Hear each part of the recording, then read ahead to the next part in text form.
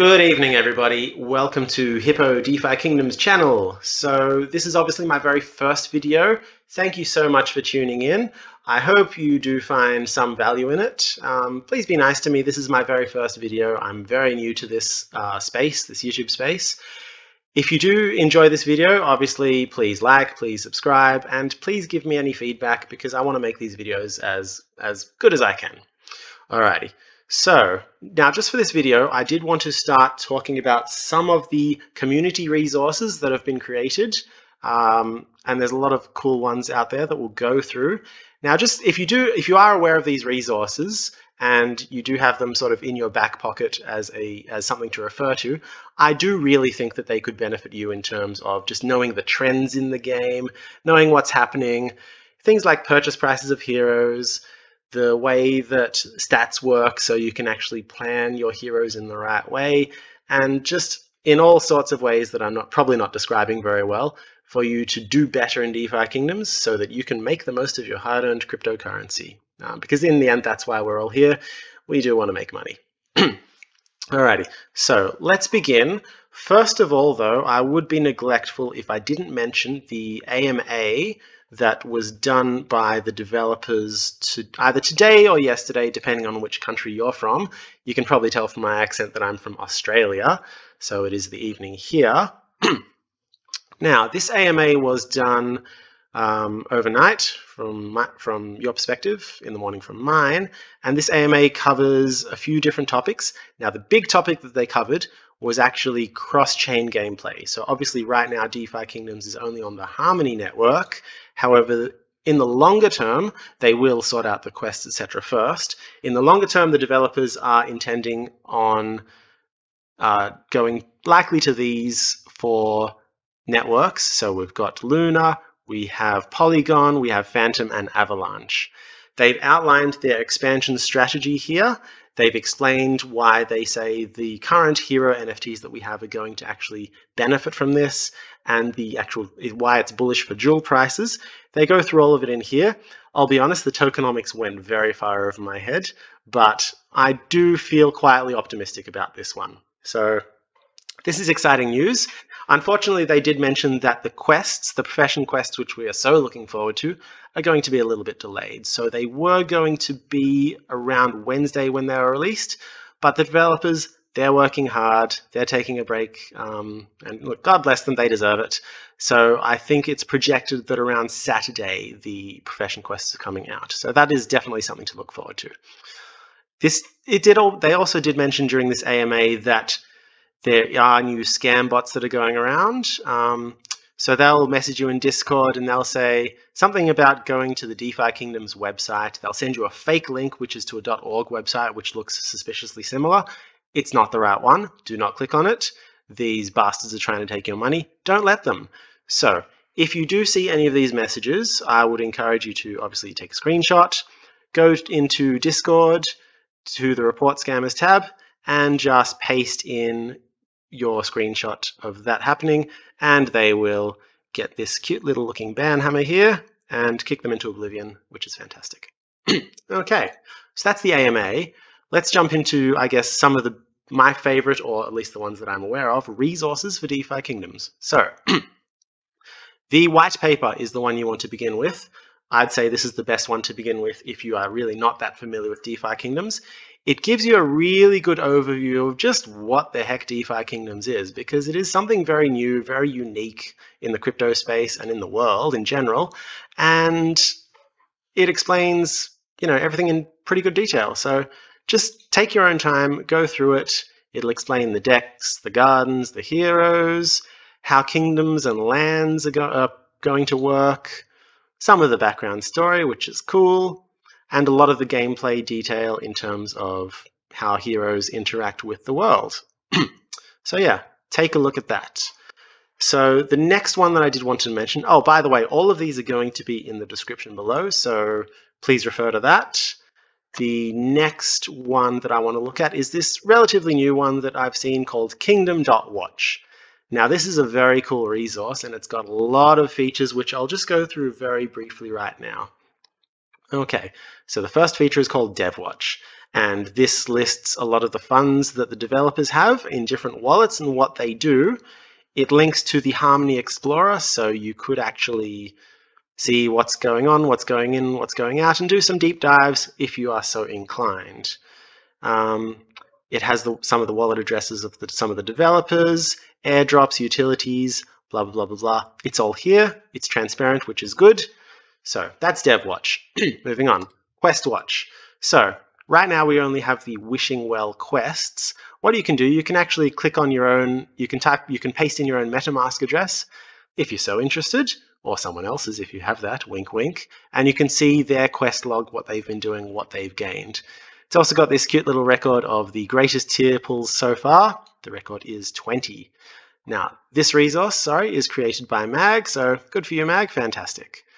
Now, we've also got here BankWatch. Now, this BankWatch actually outlines the bank APR. You can use this to make your own judgment as to how worthwhile you think it is investing in the bank, where you have single staking, where the Joule turns into X Joule, and the ratio of value of Joule to X Joule increases over time.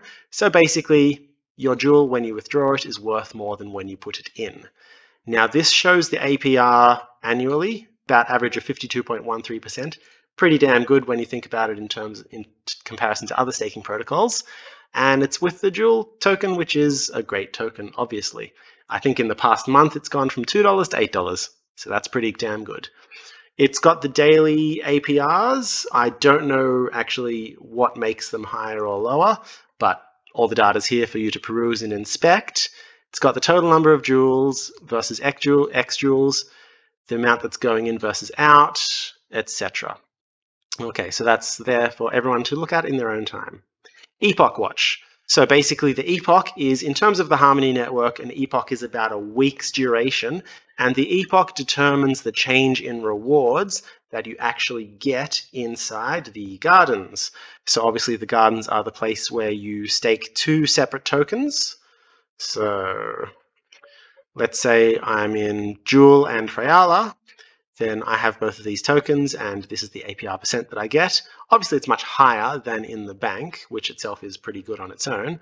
But obviously, you do need to be aware of things such as impermanent loss, and just work that side of things out. So yeah, that's there, and it actually tells you the epoch change in terms of unlock rate. So this is the percentage of unlocked versus locked joules. Now, the locked joules will start to unlock, if memory serves, July of next year, and that's going to be incremental. This also shows you the epoch multipliers. So right now we're on a 16x multiplier. I think it's gone down quite a lot, maybe 25% from the previous epoch, which was a bit of a shock to the system, to quite a few people. But yeah, that's that.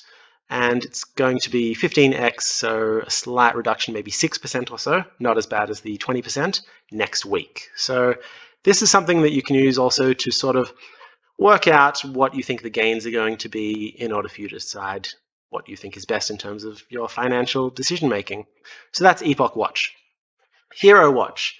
Now this one is interesting as well. If you type in either a user address, so the MetaMask address, you can go through all of the heroes. They're all listed, and I looked up a few of my heroes earlier. So we'll just click on this one and click load. This actually, you select a hero and it goes through, shows you the stats, which you obviously know.